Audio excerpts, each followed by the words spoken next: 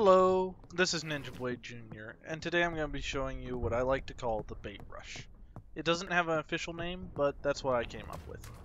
Now for this strat, I do like Be the Hunter due to the extra butcher speed, speeding it along, and the bear traps, meaning I don't have to risk taking as much damage. However, you can play as any of the different. Now the main goal of this strategy is to make it to the nitro base camp while taking no damage at all. This is a single-person lobby, but all the rules are still the same. You'll want to try and get the ship moving as quickly as you can, and get onto this ice as soon as you can. A little bit of delay won't hurt too bad, it just means you can't do as much once you do get to the base camp before night falls. Now moving forward here, I will be ignoring most of the lootables as it gives me more time in the base camp to get more productive things done. However, due to this strategy's nature, I will be collecting wood along the way, as wood can be very useful to this strategy. The reason this wood is so useful is later we will need it for warmth, but also it makes a very convenient thrown weapon to kill seals with, due to the fact that seals will die when taking any contact from a thrown item. This includes anything sliding across the ice, which the wood will be doing very easily. So we actually need to kill 2 of these seals, as we want at least 3 meat, but I will be taking all 4 due to the extra chance of blubber, as well as saving time later on. Not quite. There we go. And, yep. So as I said earlier, I did take the hunter for the extra butcher speed. It will just give us a little bit more time later at the base camp. I'm really hoping to get some of that blubber, and there we go, as blubber is super convenient. Blubber can be used to craft, as well as refuel lanterns, which is a convenient heat source that you can carry around. That means you can stay more productive, but also you can eat blubber without risking food poisoning. The lantern is more important in this situation, but having that extra piece of blubber does help, as you can actually let yourself start starving, which means that the gray circle is going around your heart, and then eat the blubber right before you die to get a nice long extra time where you won't need food. Now I am going to be avoiding these wolves, as I do want to make sure that we have enough time in the base camp to get what we need done. I know it's normally the hunter's job to take care of them, but in this situation I want to show off the most optimal strategy for you guys.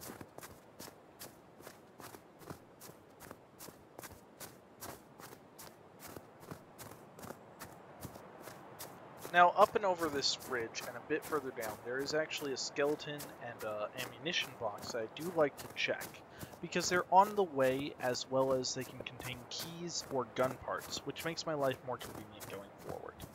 So if you look right there, that's the gunpowder, and the skeleton is just over to the left of it here. So let's just angle that way, and...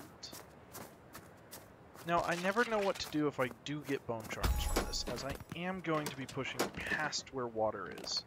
Let's just take a little bit of this as well. So we're coming up to the wolf pass, and here we want to take out our meat and continue along this left wall. As soon as the wolves start howling, that means they're about to attack us, so we'll want to throw the meat as far forward as we can. Wolves will actually prioritize raw meat over flayers, so we can just walk right past them here. However, they will remember that we went past them. So as soon as I hear them howl again, I'm going to drop another piece of meat right here, which will keep them busy again. Now, we're coming up to here to place another meat as well as 2 bear traps, as this actually does kind of abuse the wolf's AI, as they will get stuck right in this corner, and every now and then they'll pop free. We want to kill the ones that pop free so they can't eat the meat before it despawns, but it looks like none of them did in this case. Wolves tend to eat the meat within 10 seconds of reaching it, but because they can't reach it, we actually have until the meat despawns, a good number of minutes. This gives me plenty of time to deal with either the 2 to 4 cannibals that get sent my way, if the traders know what I'm doing, as well as to grab this. I'm actually going to be using the nitroglycerin to deal with the wolves. As I said before, they will remember me.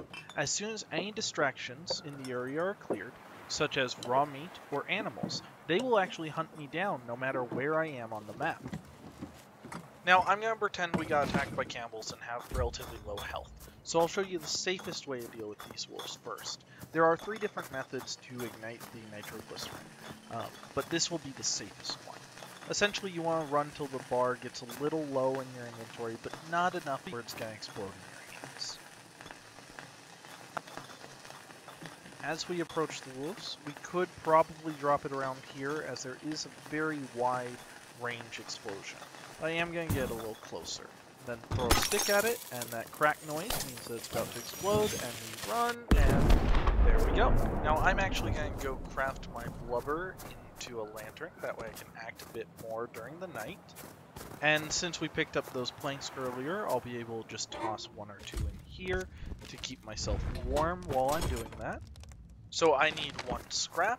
Luckily, there tends to be a scrap box around here or over here. So we should be able to get some. There we go. So now back to make the lantern. Now, if you don't feel safe going out during the night like I plan on, you can actually spend the night inside here crafting, using the nearby resources to keep the crafting going, as well as the wood burner nearby to warm yourself back up after each trip. Now I'm going to toss some planks in there because I'll probably need them later. Now I'm actually going to go grab that original piece of bait meat, as it still should be there, and it will be a little quicker than chopping up one of the wolf bodies or hunting down a rabbit for some food. If you want to be slightly more efficient, you could always try and grab it after you blow up all the wolves, but at that point I was already partway to the camp, so I decided not to.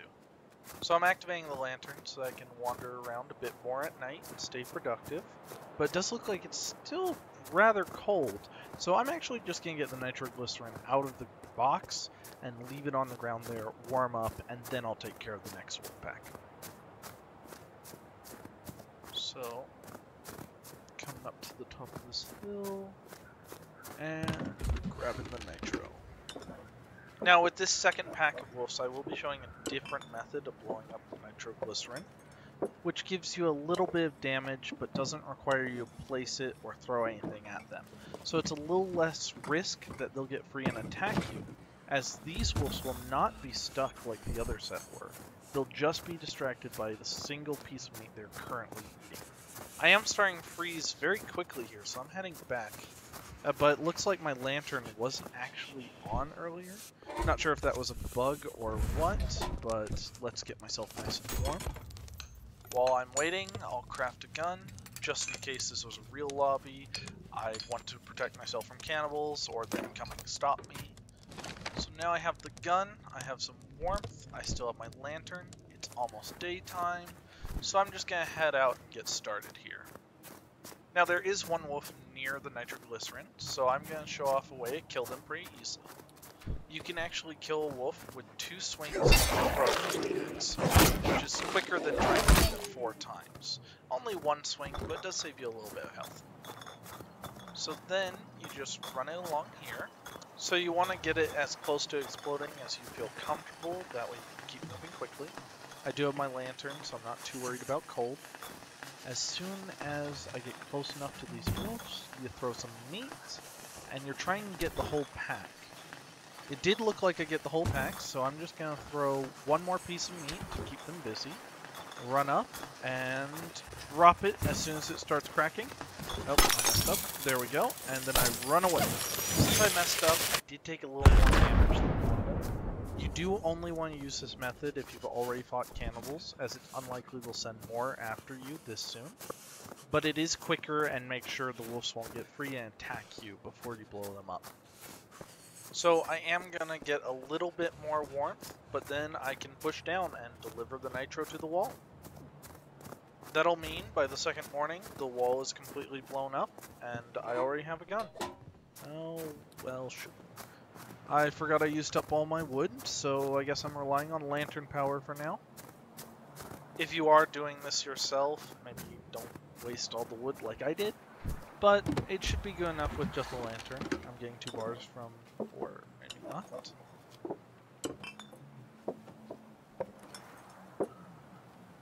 Now, you might be getting a little worried about your hunger at this point, but you don't really need to be. Besides losing your passive regen, the only negative effects from starvation come after the gray bar has completely encircled your heart. So you don't actually need to worry about it too much. If push comes to shove, we can eat some of the wolf's raw meat, which will damage our health a little, but will completely reset that starvation bar.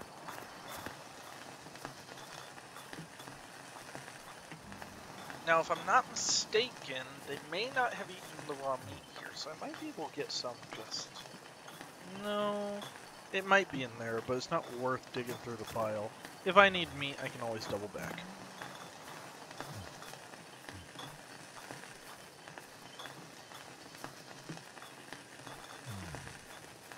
So you can hear my stomach start to grumble. It's not happy with me. I'm starting to starve. You can see a little bit of the gray bar starting to appear. Once that reaches all the way around the heart, that's when you finally die. But until that point, the only thing I've lost is my passive regen.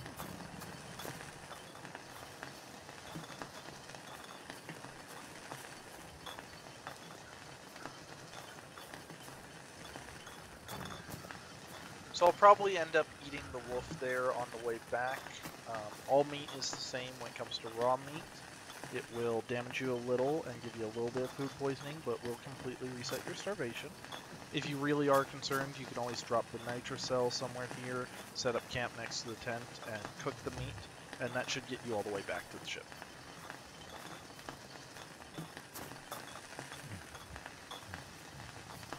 So here, we're going to want to put it next to those icebergs so that we can clear them all for the ship to push through later. If you put them in the right spot, you can actually take care of all of them. Now, I'll be showing the third method of detonating the nitro. You want to get it low, you don't necessarily need to. At this point, you could do the rush method, the thrown method, but in this case, I'm just going to shoot it. It cracks, meaning it's going to explode, so we just want to get out here, and there we go. That is early day 2 iceberg clear. Again, it's beginning of day 2. Ice is cleared. You have a gun, you have a lantern, you got a key, maybe. You're doing pretty well at this point. You could have thrown the ingot at it to explode to keep your ammo. At this point, you're set. Speaking of starvation earlier, I am just I am taking a little bit of damage, but I still should be able to eat this and not suffer too badly from the food poisoning. And as you can see, the gray bar disappears, the green bar fills a little. That means I have that full green bar and the red bar to get back and cook normal food.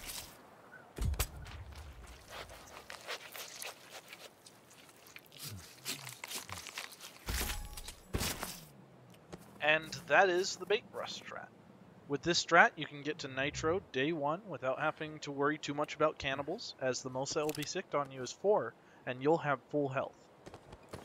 Now, something to note, they may eventually nerf this by fixing the wolf's AI so they don't get stuck. That just means you'll probably need a bit more meat. Probably around 4 more should do, while you get the nitroglycerin. Anyways, I hope you have a good day. Don't bully people too much with this strat, and have fun.